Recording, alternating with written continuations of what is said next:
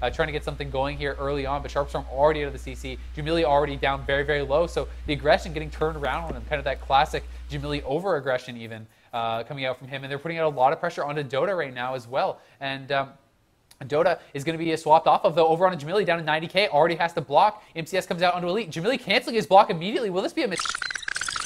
He is swapped off of, though, over on Jahmilli down to 90k, already has to block. MCS comes out onto Elite. Jahmilli canceling his block immediately. Will this be a mistake? They're going still aggressive on him. He's in the shockwave. He could actually go down here, forcing the Guardian out and the Wings, everything having to come out there from Elite to keep him alive on the back of that canceled block. And Smexon, though, going to get caught in the deep freeze. He does have his Recklessness up.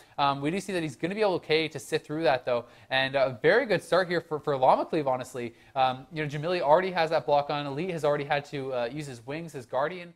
Top his team with his Ascendants. They could stay aggressive and get the win here. We'll see if he's going to be able to do it. The shield wall about to end here on Icons, though, but Jahmilli almost dies without blocking there. The sack had to be overlapping. He's going to cancel his block. He's going to go aggressive here. Is this the right choice?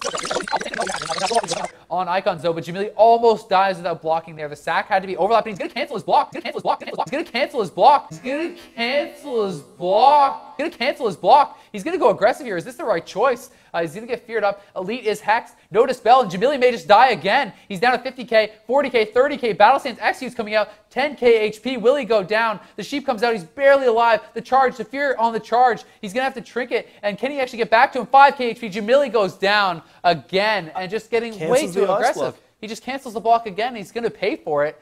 And Jahmilli falling again and costing his team big time with that over-aggression. And, I mean... Unfortunately, that's twice. That's 2 times. And, Jahmilli knows what he's doing. But unfortunately, from, looking on, it looks like cancelling that block has really affected the team. Yeah, and I mean, he's kind of known for that.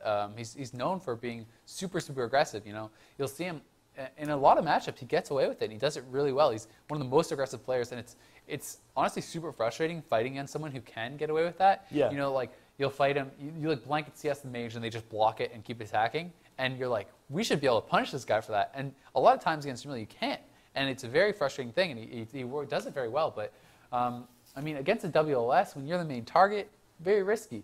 And, same thing in the last matchup that they had, against, again, a Warrior team training him, cancels the block early 2 times in a row, and, costs his team. And losing in that first game is big because that means that even if they win their next map, Nada, their team, gets the last map choice. And, yep. They get to end the series on their map choice. So it's going to be tough for them, and they're going to have to win 2 straight now. This is a best of 3. He's going to cancel his block.